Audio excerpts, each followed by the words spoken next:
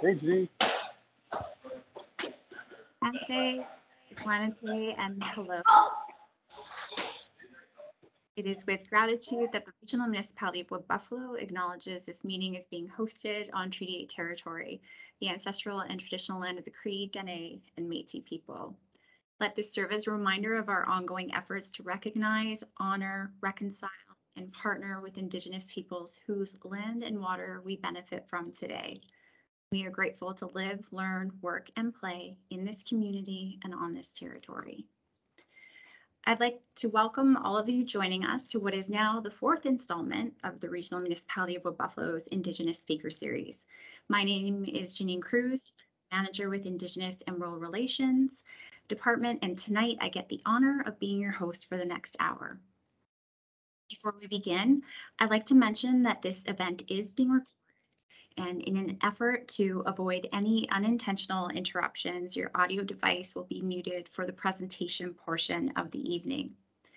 If you think of any questions during the conversation tonight, please enter them at any time in the Q&A chat section or text your question to 780-838-3925.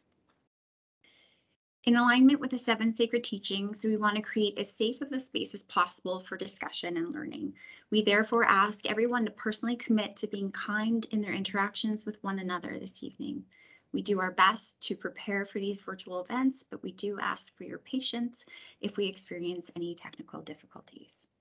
I'd now like to welcome my colleague and my friend, Allison Flett, who will open this evening with a prayer. Allison?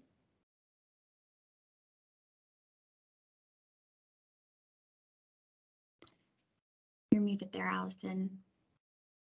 Here we go. Oh, sorry, guys. Now can you hear me? Yeah. Perfect. Allison Flett, Nitsigasun, Indigenomics Cree First Nation. Thank you for inviting me to open in a good way and honoring our traditional ways. If you would just please join me in prayer. Natawinan Nanaskamun Anuch Miokisagak. Creator, we are grateful to be together on this beautiful day. We are grateful for the time and space created here for us to share, learn, and lift each other. Creator, please guide us to respect one another, to care for one another, and to share kind words together. We give gratitude for the Indigenous way of knowing from our grandmothers and our grandfathers. Creator, we pray for Wakotuan, kinship, to bond us together. We pray for peace and love. We are forever grateful for our connections to the water, the land, the animals, and the people. All my relations. Kinanaskumpton. Thank you. Thank you, Allison. So I'm very excited to introduce you to tonight's speaker, Carole Anne Hilton. Canada Research Chair for Regional Innovation, Ken Coates, describes our guest tonight as one of the most articulate and creative commentators on Indigenous business and economic development in the country. She does this with a deep understanding of Indigenous cultures that enables her to convey how vital Indigenous economies are to Canada's present and future. A present and future that is filled with entrepreneurial success, Indigenous innovation, resilience, and community determination. As the founder of the Indigenomics Institute and the author of the book titled Indigenomics, Carole Anne's work brings focus and attention to the economic empowerment of Indigenous nations to design their own future as Indigenous peoples. She says it's time to increase the presence, visibility, and role of the emerging modern Indigenous economy. It's time to bring to light and realize the increasing role and responsibility of Indigenous peoples, both within Canada and globally. And so in keeping with that theme, let's get started because it's time to talk with Carole Anne Hilton. Carole Anne, welcome, and thank you so much for spending your time with us this evening. I'm going to turn it over to you. Meeting. Thank you. Can you hear me? And Good. Thank you so much for the warm introduction to come and spend time with you today. Uklasish Carole Anne Hilton Heshquiak Supsishu Klas Wakatush Koatsa Umti.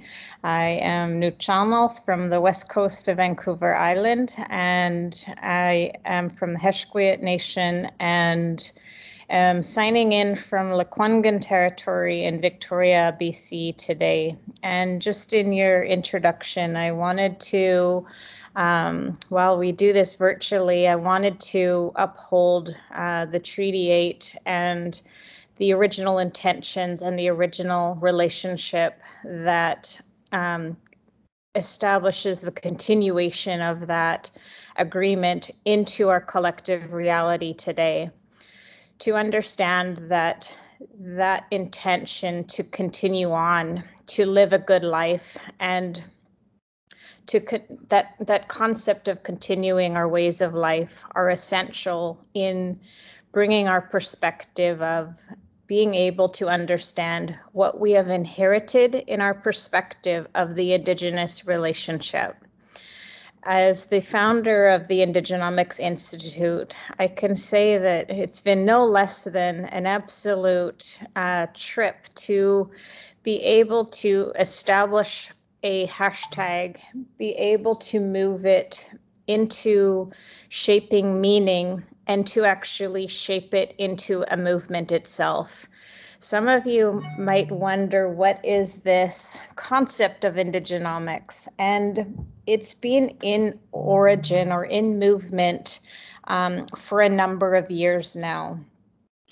In authoring... And I'm sorry, I don't want to interrupt you. I do apologize. However, your camera's off and we'd love to be able to see you. So I'm just, I'm not sure if that's intentional or not, but I do want to let you know that before we continue on.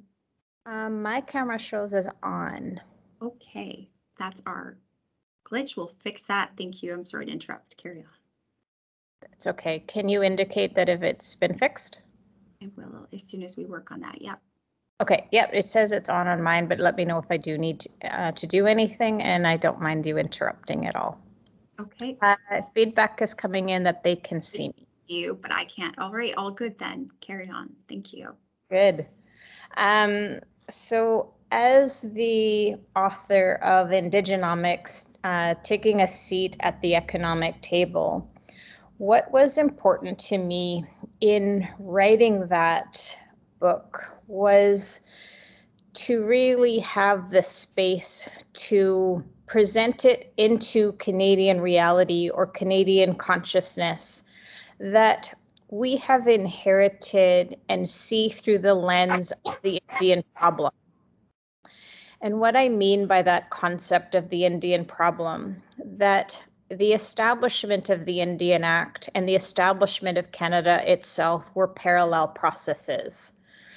To understand that essentially the establishment of the reserve systems, the establishment of the residential schools, even right into the establishment of the RCMP, of what we know it as a federal institution today, were all directly results of managing the Indian problem.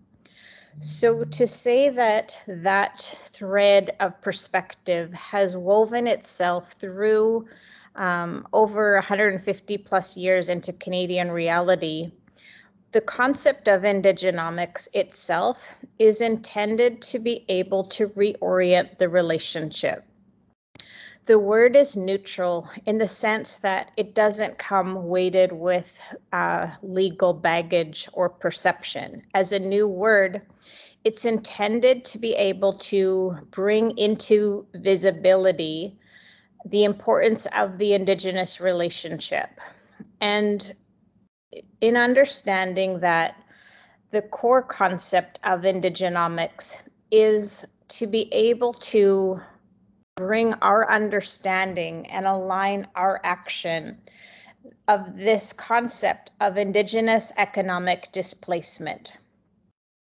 What I mean by Indigenous economic displacement is that systemic removal from our traditional lands, our traditional ways of being, our language, and even our own worldview. This concept of economic displacement has in itself, while it seemed that the early policies that shaped Canada, that it seemed a way to manage the Indigenous population. However, what has escaped that and shifted and changed and emerged is this continuity of Indigenous people, to understand that essentially our continuation and visibility has shifted through beyond the Indian Act itself and created this new modern space. To look at this idea of inheriting the Indian problem, what is important is to be able to understand the mechanisms with which Indigenous peoples have been economically displaced. To understand that there's an increasing Indigenous economic strength today is the foundation of Indigenomics. In its development, in shaping meaning to it, what was most important to me was this concept of describing Indigenomics as modern, constructive, generative, Indigenous economic design. So the Indigenous relationship at the foundation of Canada was by design. So to be able to understand that the growth of the Indigenous economy today and to design our economy and our future in a more collaborative way is essentially what Indigenous peoples are being set out to do. The other point I wanted to reference is in this concept of the inheritance of the Indian problem. To understand that the language of the Indigenous relationship is often portrayed solely on the cost side of the equation. We look to examples of impact benefit agreement, where we see, again, Indigenous peoples being on the cost side of the equation. Our populations are often referenced within the narrative of problem or deficit, to understand that essentially the description of the metrics of who we are can be described within this concept of the socioeconomic gap and the cost of that. To understand that Indigenous peoples have been relegated to the margins of negative statistics like the highest suicide rates, the lowest education, the highest diabetes, the highest number of youth in care, and on and on and on, these negative reflections of our Indigenous population. So it also serves that the lens with which we look through as individuals and the language that has supported or the absence of language in our education of actually understanding the Indigenous relationship, that is where we're at in this current modern context. To utilize language as a way to support and advance what it is that we mean and what our intentions are. The concept of the Indigenomics book, what I set out to do was establish in the hashtag Indigenomics, which we can be found on any social media. The hashtag itself was a way to be able to distribute stories of Indigenous business success and the challenges that were happening around that. So in the hashtag Indigenomics, what I set out to do was create this volume of work of the media narrative and to examine the language that was referred to in the Indigenous relationship. To understand that essentially, to tell the story of that experience, whether the creation of the language that supported the current context of the relationship, what I identified was the ways that the distinction of an Indigenous worldview was largely absent in that media narrative. To understand that the book itself was shaped to be able to highlight and bring us to essentially spotlight Indigenous worldview, not in a monolithic sense, but to look at similarities and ties of what was the construct of an Indigenous worldview, and realizing that that worldview was expressed through numerous different languages and experiences. The commonality of that lens of worldview began to shape this concept of Indigenomics principles that looked at how we designed our relationships, our ways of life, our ceremonies, and those ways of being. In the development of the book itself, what I began to do was to establish a distinction, not only in the worldview, but how Indigenous people experienced wealth and abundance distinctly from what we would see within a mainstream context. An example of that is I describe the work of Oren Lyons, a spiritual leader of the Iroquois tradition, who describes that you have tried to make us capitalists ever since you arrived, but we don't value what you value, he describes. And to understand that distinction comes to what we value. So that perspective of how Indigenous people, what we value, and how that is driven through our worldview is what the book set out to do in its early formation.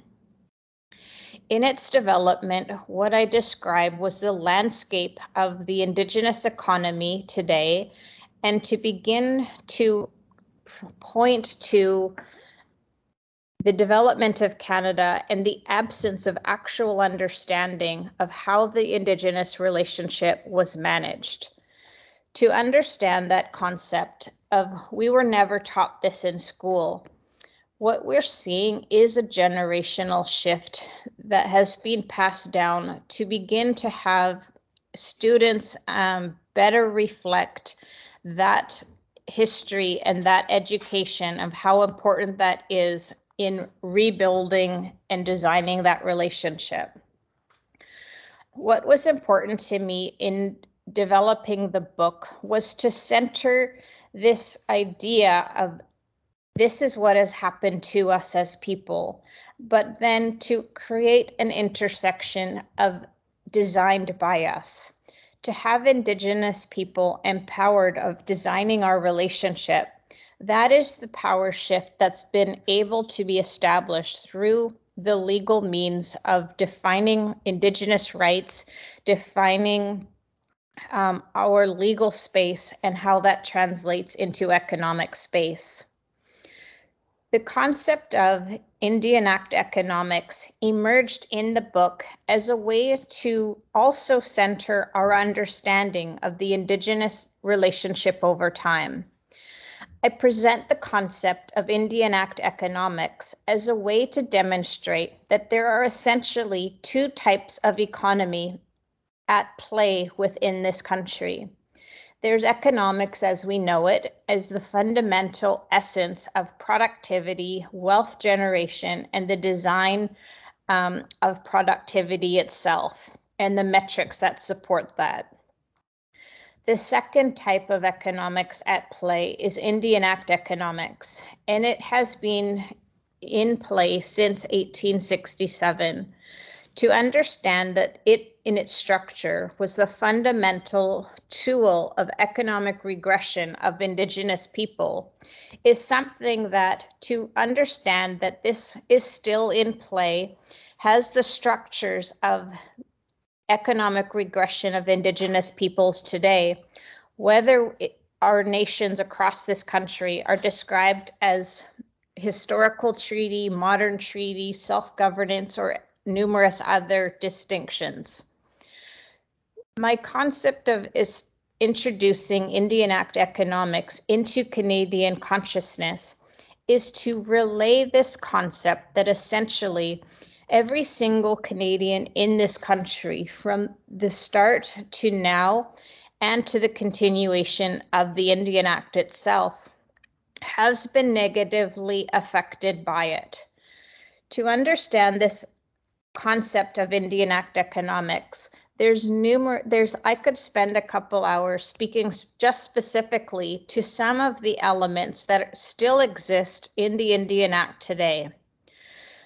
to understand that Canadian recognition in the Canadian Constitution, the distinction of Indigenous rights and the ability to facilitate that into actual pathways that uphold the Indigenous relationship, that is really what Indigenomics is about.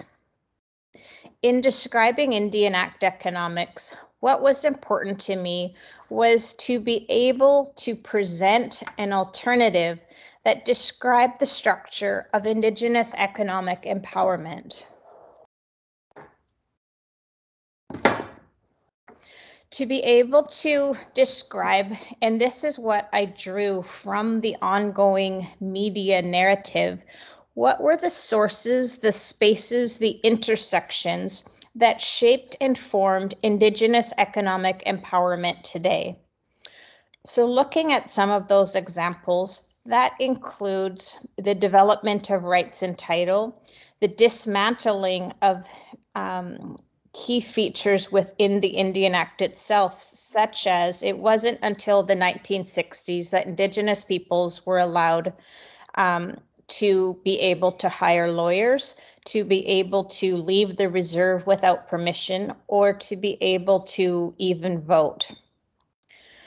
This concept of dismantling the perception and illusion of dependency is something also that I set out to do in the book.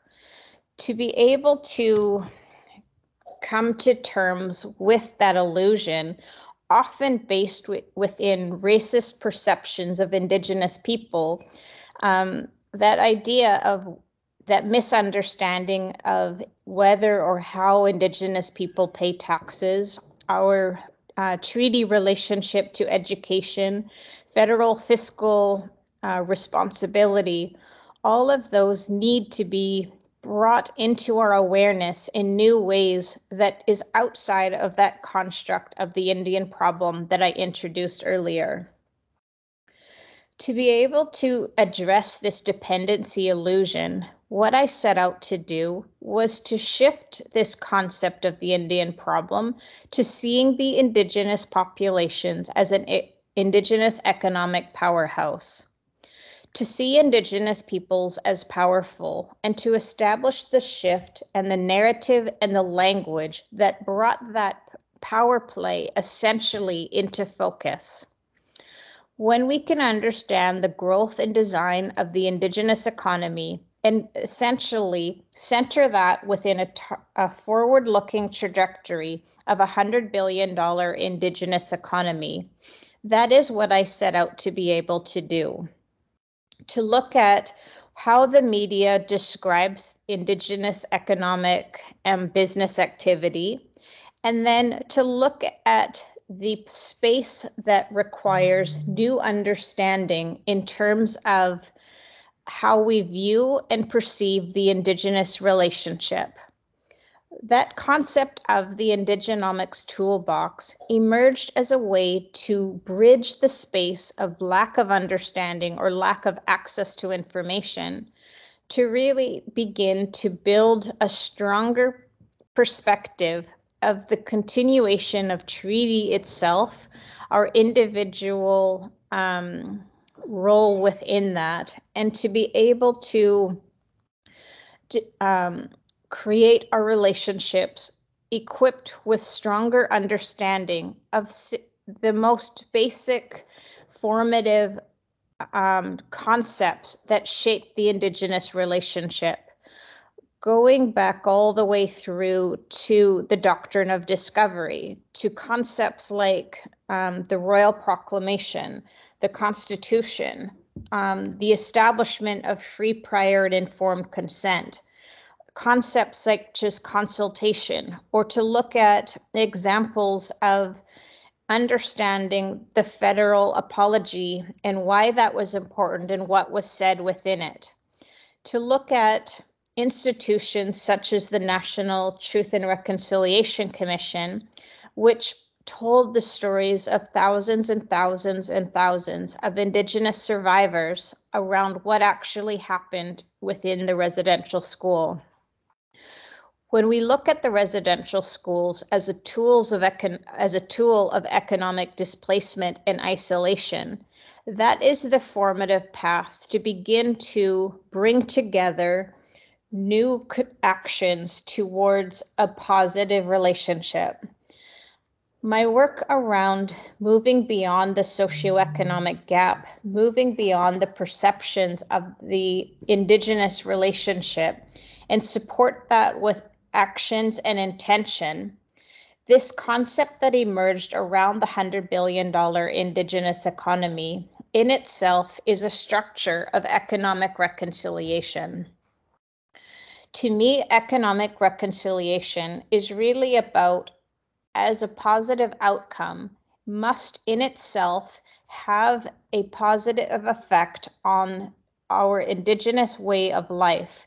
So when we look at examples of removal from our territories, removal from ways of life, or the right to continue as people, as described within the United Nations Declaration on the Rights of Indigenous People, that continuation of way of life has entered into every single court case that Indigenous peoples have won. To be able to understand that removal or isolation of Indigenous people from our worldview has isolated our inherent sense of responsibility and stewardship and ability to facilitate sustainable actions from a long-term or multi-generational perspective. It's essentially that re-inclusion of Indigenous worldview and role in terms of that stewardship and sustainability, that is the space for economic reconciliation today. Indigenous peoples are taking our seat at the economic table like never before, in a place, in a space that has been so long systematically denied. To understand the structure of the disinvitation of Indigenous peoples to the economic table is the uncomfortable truth that we are at within this country. When we look to examples like the Alberta Indigenous Opportunities Fund, to look at that as a way to see that structures, tools, leadership, and convening those towards positive Indigenous economic inclusion, these are the structures that support Indigenomics and the trajectory towards a $100 billion Indigenous economy. My work over these past years in establishing the $100 billion economic target at the 2019 Assembly of First Nations Special Chiefs Assembly, essentially placing into Canadian reality a possibility of Indigenous economic strength that could be measured and aligned across Canadian prosperity. My questions and lines of inquiry of what do we need to do to get ready for a $100 billion Indigenous economy? The response was essentially to establish a concept of an Indigenomics economic mix, to look at that mix as a series of levers to support the growth and design of the Indigenous economy. Some of those levers included procurement as a tool or a policy, entrepreneurship, trade, equity ownership, capital, clean energy as some examples. To look at that series of levers as spaces to begin to invest in and to design positive Indigenous economic outcomes. That is really the intention, to structure the tools, the resources, and the leadership of Indigenous economic design towards a $100 billion Indigenous economy. That concept of bringing our intention of Indigenous economic empowerment and designing pathways for investment and inclusion, that is Indigenomics. To really be able to look at the space of Indigenous peoples have made within Canadian economic reality, we see examples that are dismantling essentially everything that we have been told about the Indigenous relationship to date. To be able to place into our reality the structures of economic design, that is essentially what the work of the Indigenomics Institute has set out to be able to do. Since establishing the 100 billion target and being able to identify the trends and patterns in that, what I have encountered is essentially an increasing pattern of Indigenous economic impact, inclusion, and investment. Examples of that, while we look at that first formation of what I had referred to earlier, is that Alberta Indigenous Opportunity, looking at $1 billion of structure fund of investment, we see the continuation and pattern. Looking to the example of the Federal Infrastructure Fund, we see $1 billion of investment into Indigenous infrastructure. We see this past year examples of the 5% federal Indigenous procurement target, which in itself would express to just over $1 billion of annual Indigenous economic activity. We see examples in Nova Scotia, a shining demonstration this year of $1 billion Clearwater deal that outlined investment into Indigenous ownership in the value chain or the value stream of the aquaculture and fisheries sector. We look to numerous other examples. Also in Alberta, we see a group of collective nations designing their equity ownership into major infrastructure such as pipelines. Never before have we seen such an increase in Indigenous economic activity, and that this shift from impact benefit agreement to equity ownership, the space between those two concepts in itself, equity ownership, like never before, has been situating Indigenous nations as having a seat at the economic table in new ways.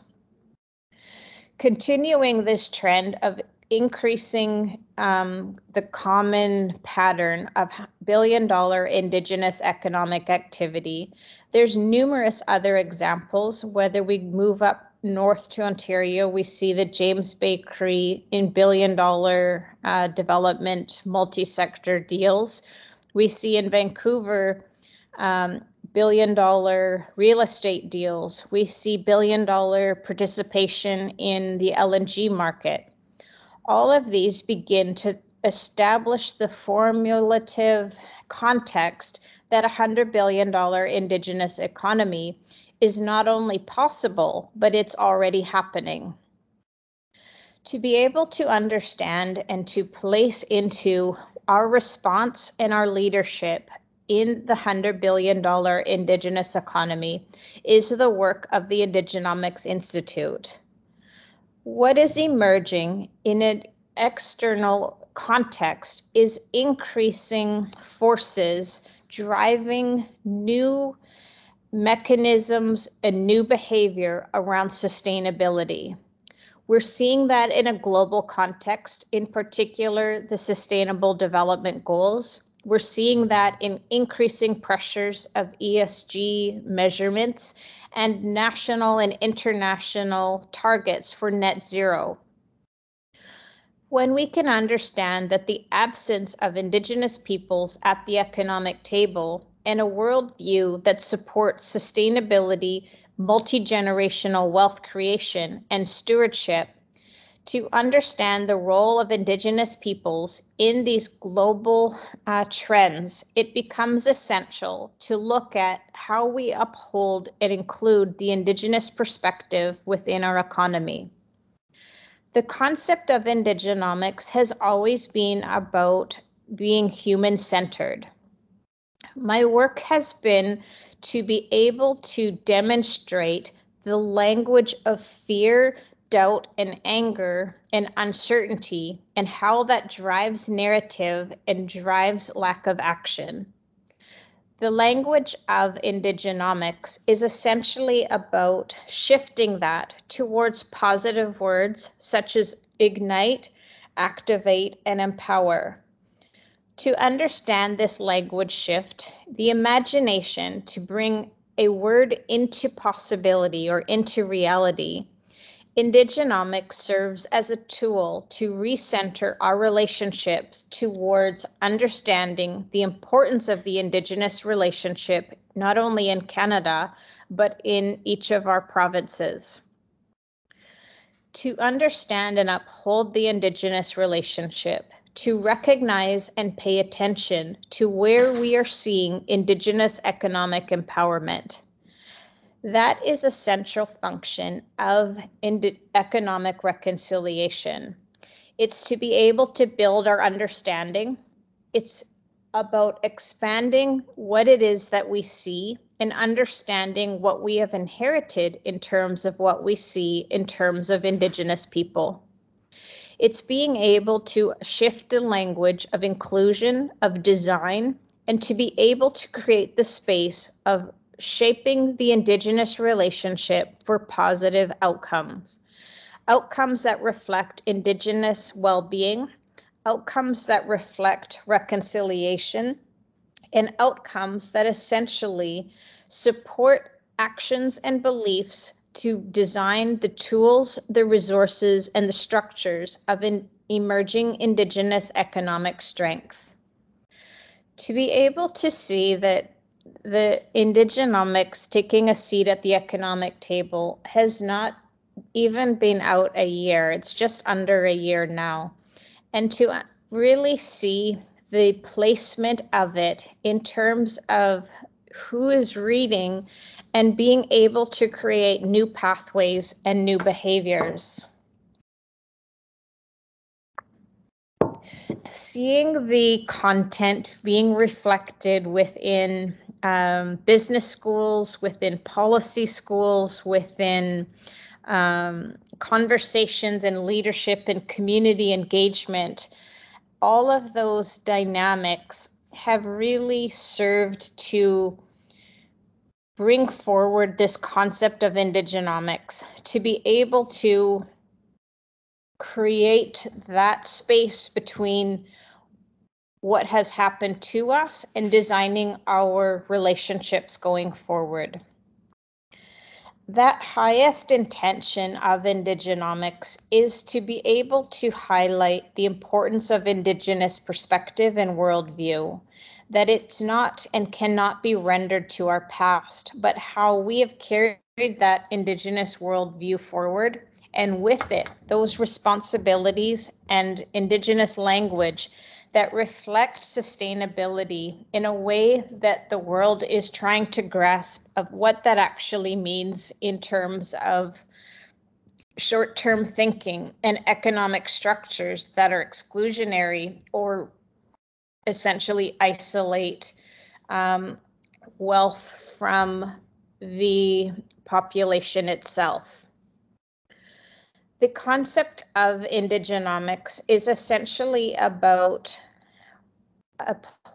originally in my introduction, I had read a series of manifestos, and interestingly, the adaptation to the Indigenomics manifestation was to be able to shift to the creation of Indigenous economic space, to pay attention to the structure of that economic space and the tools, and to be able to reflect that in our relationships. When I wrote the Indigenomics manifestation, I essentially feel like I downloaded what Indigenomics wanted to become. To understand that the Indigenous perspective, way of life, was embedded within the natural world, within natural law, and within responsibility to our next generation, and responsibility to carry truths around original teachings and ways of being and relationship. That is the beauty of the Indigenous perspective. The lens that we have become to see, whether that's unemployment or lack of access to opportunity or lack of empowerment, are the effects, in a sense, of the dislocation from that worldview. In having that ability to create the space of what Indigenomics is, those are some of the activities that we look at the national level to facilitate the $100 billion Indigenous economic trajectory, to facilitate investment into that Indigenomics economic mix, and lastly, to establish the concept of an Indigenomics Economic Freedom Index, to examine the interrelationship between the concept of Indigenous dependency as facilitated through the federal fiscal relationship, the development of own source revenue, and investability itself. To look at metrics that are positive and generate Indigenous economic empowerment is the work of the Indigenomics Institute. At a global level, what we're looking to be able to do is to draw on that same concept of the Indigenomics economic mix and to be able to design a global network of facilitating the development of an Indigenous virtual economic market, and to be able to understand that role of uplifting sustainability and multi-generational wealth design. That is the space of Indigenomics, to create the platform for the visibility of Indigenous economic strength and to be able to facilitate tools of investment and tools of collaboration and design. That is a lot of what I wanted to be able to present about the development of Indigenomics taking a seat at the economic table, and to bring a perspective of centering our economic response, our business relationships, and economic reconciliation itself. Again, understanding and paying attention to the media narrative, that is what I wanted to be able to bring forward in the book itself, was the language that's used, the tools and the narrative of Indigenous economic design. My work at the federal level essentially brought into focus my leadership to be able to see and speak to the absence of Indigenous economic design.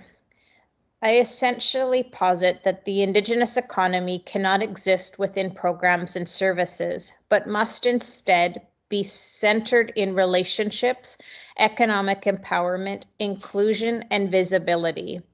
That is Indigenomics. My work has constantly been an invitation. The question, who wants to play Indigenomics, has been responded to with the realization of leadership, of language shift, and our ability to respond to seeing Indigenous economic empowerment today as it is, as well as tying that to our own economic prosperity in a region.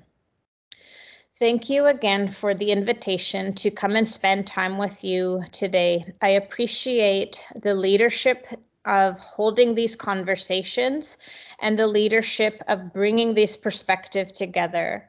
My appreciation in being invited, and thank each one of you for coming out this evening and choosing to spend your time here. Thank you.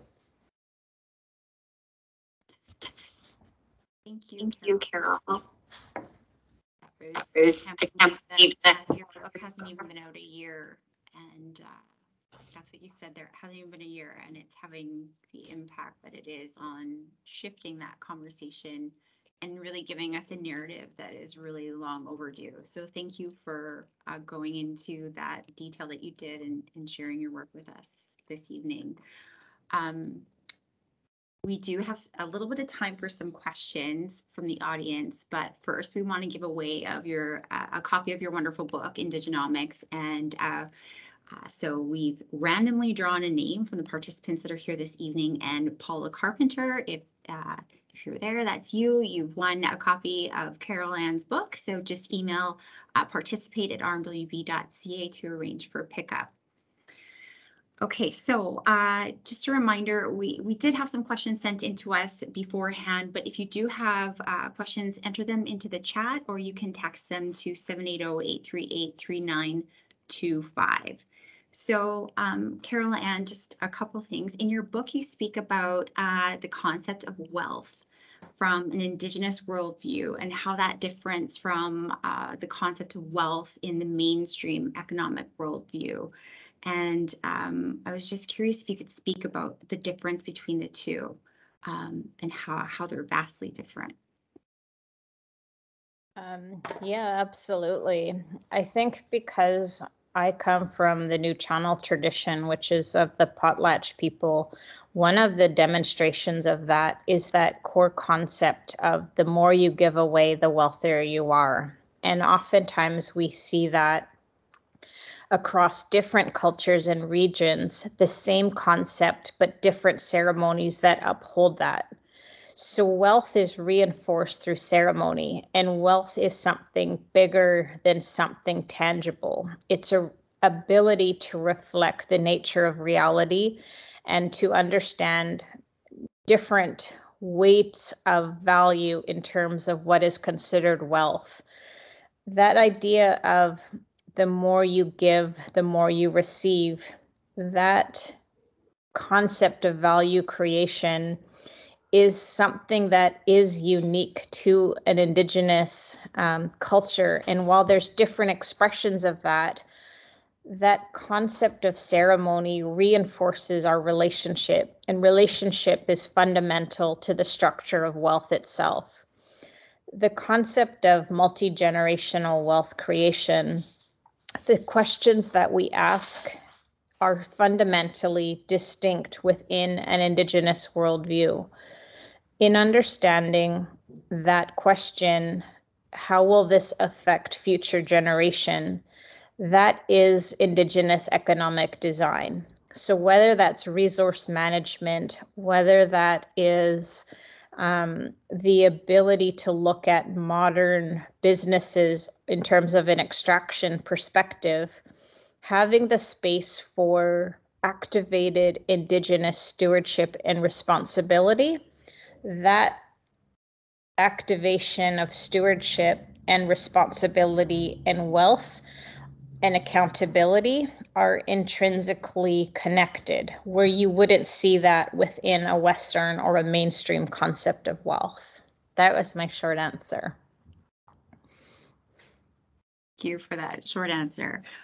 Yeah, the concept of responsibility, I think, is very different, the way you outline it in your book versus like the common perception of responsibility as being a negative thing, having these responsibilities, but you identify that within the book as being something very positive to have. And so I thought that was really interesting. I don't know if you want to touch on that too, but yeah.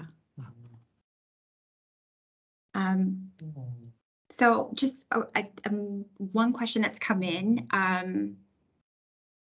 Reconciliation is something that the municipality and we're looking to prioritize and talk about. And you talked about bringing it into the collective consciousness and the language of people. And you talked about an economic reconciliation, or even just a reconciliation toolkit in your book, and various things within that toolkit that people need to have to be able to have the awareness and the understanding to have the conversations.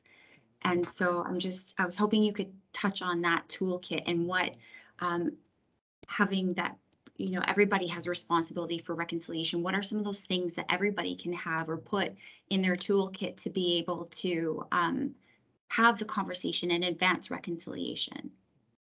Yeah, absolutely. That's a great question. Chapter 13 in my book, Building a Toolbox for Economic Reconciliation, talks about inclusivity, pathways, and relationships. And I think for your region to look at structure of economic reconciliation, being able to identify a series of processes.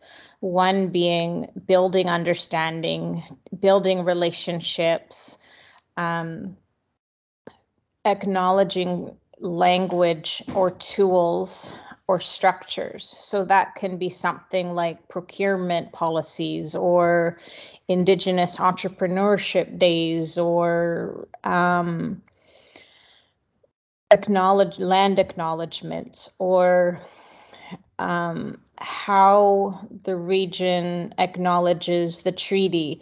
There's numerous pathways in terms of what that looks like. And what I'm seeing in the corporate realm is the emergence of Indigenous, like corporate-based economic reconciliation planning. So bringing that plan into visibility and accountability and measures. So whether that's like staffing, workforce development, policy, inclusion mechanisms, those aspects, those are all going to be distinct to your region and what you set out to do and the importance of that relationship.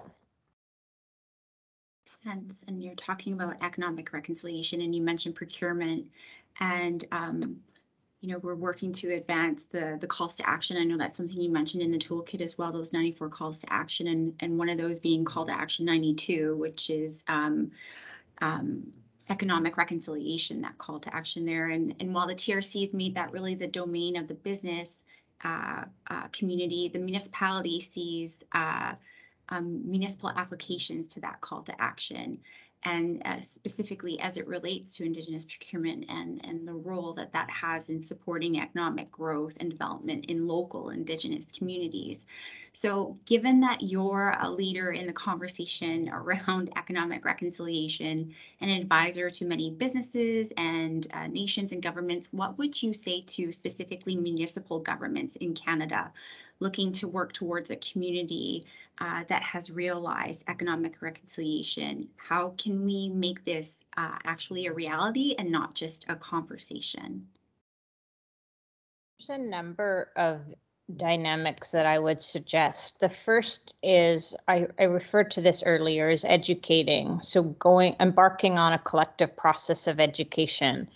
The second part to that is listening. How is it that nations experience this current relationship, and being in a leadership space that allows to listen rather than taking positions of rights or wrongs or cans and cannots and the historical baggage of the relationship, but to really create the space for listening. The other is creating a principled approach in the sense of what you value, to be able to articulate what you value in the relationship and bring that into visibility to uphold. So how we value that, I see as something in my work that I've seen municipalities and regions take on, how they drive the language, the narrative, and what is valued in the relationship. And then the other is we're seeing that increasing Indigenous roles, bridging that relationship. So whether it's facilitating regional development, facilitating sacred space in terms of nations' perspectives, whatever that is, creating the role that acts as a bridge to serve in terms of that active listening and relationship building overall. So kind of the humanity behind the economic conversation, that relationship piece is really fundamental.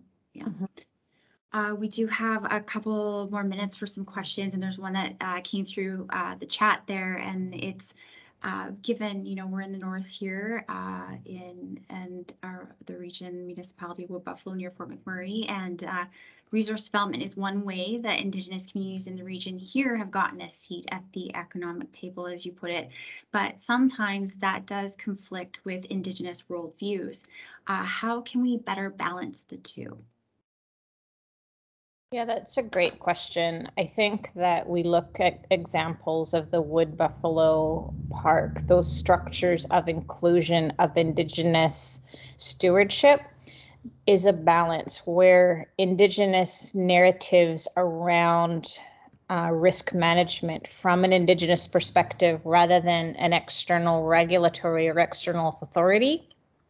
Inclusion of risk management, sustainability, stewardship that supports also resource development. And I think those two can't be separated. Okay. Thanks for that. So I guess we're gonna wrap up here pretty quick.